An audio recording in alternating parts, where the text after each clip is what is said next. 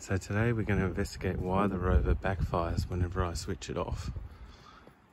Hopefully we can solve this problem. Okay, so today I'm trying to hunt down why when I turn off the car it backfires. And I think I found what it is. In the carburetor there's this solenoid. And this one's a funky one. Usually there's a needle that actuates in and out of this. But this one actually has the needle actuator inside of here with the little fuel holes. And when you turn the key, this is meant to click back and forth, and mine isn't. So first I thought maybe it's broken, and so I cleaned it out. But once I cleaned it out, I was able to just disconnect it. So I was able to then take it and just get a 9-volt battery,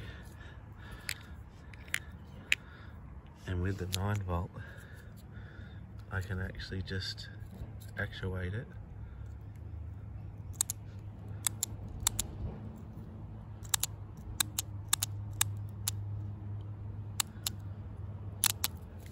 Which means it's working. So it is working, but for whatever reason, this wire here, when I turn the key, isn't. The wire isn't actuating it.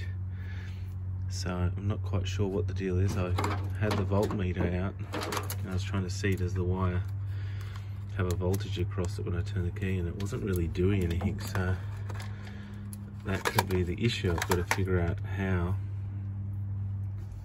and why this wire is not having any sort of voltage across it when the engine's on like it should.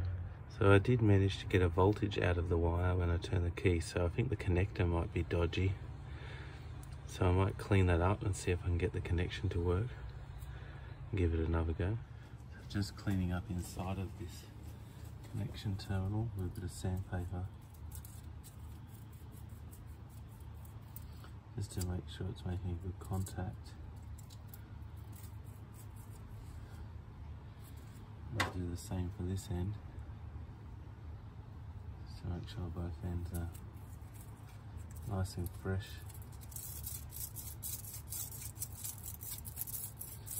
For whatever reason it wasn't getting a good contact.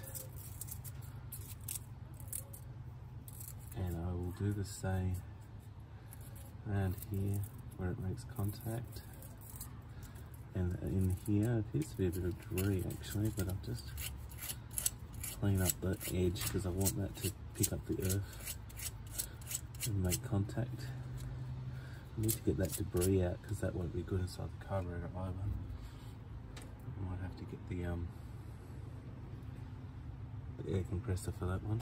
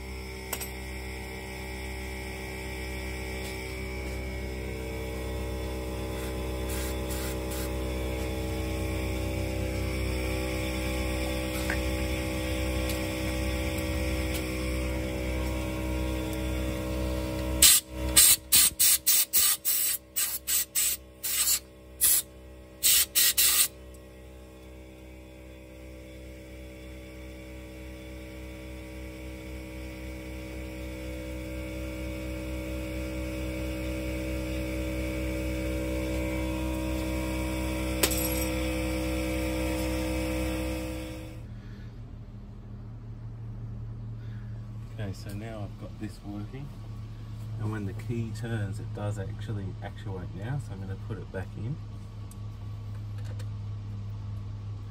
And hopefully what that will do is it'll shut off the fuel from flowing through the carburetor when the key is off, meaning that the excess fuel isn't still flowing into the engine, and if it flows in unburnt like that, it flows in and explodes on the heat of the exhaust manifold, and that's what was causing the issue. Just notice this O-ring's a bit dry since I've cleaned. I'm just going to put a bit of oil on the O-ring so that when I put it in, it goes in easily without crushing or tearing the O-ring.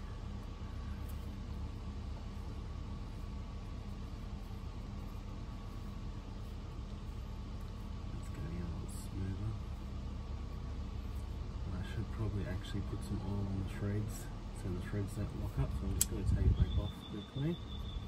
Just put a tiny bit of oil on the threads because they're very dry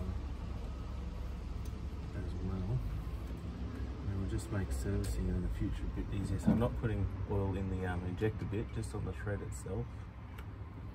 Just a bit of oil there, just to make sure all of that goes in smoothly. Clean up the rest of it.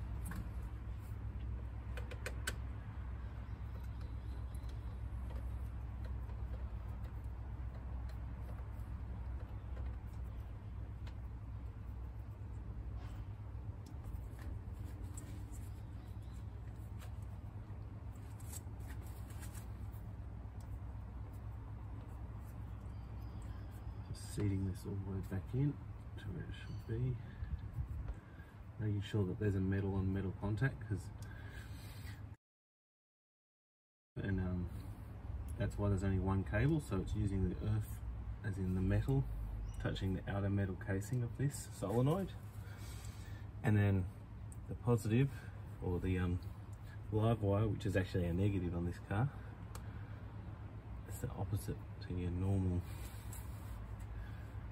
So your positive and your negative are connected through the body of the car, through the engine, and then through this other wire, and makes the circuit. It feels I'm fairly tight. I might just give it a tiny tighten with a wrench. I'm just going to put a bit of foam around it so I don't crush the actual piece.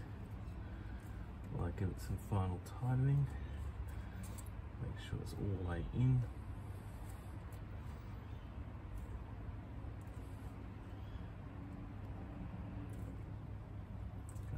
Fairly tight. I'm going to over tighten that.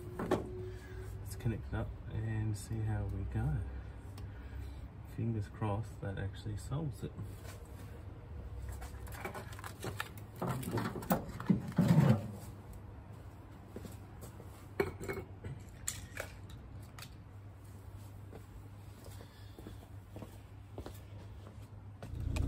So there is only one true test, and that is when we turn it off, will it backfire? So I'll let it just warm up a bit,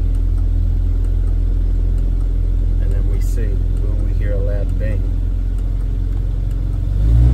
when it turns back on?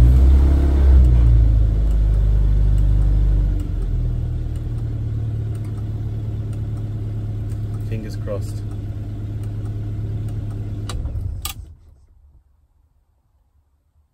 No bang. So I think we've solved the problem of the backfire. I will make it go to full operating temperature and try again. Maybe it wasn't hot enough, so let's just make sure. Put it back on. Just in case it was so cold it wasn't backfiring, let's heat it up a bit.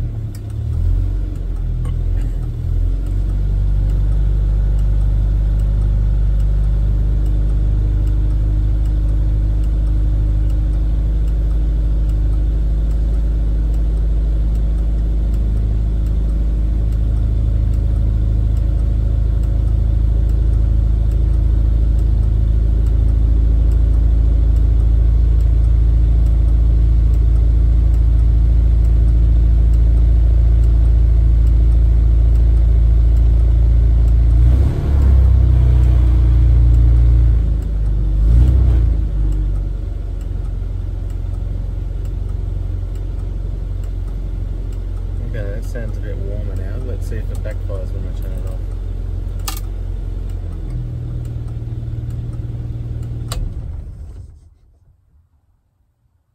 No backfire. So problem solved.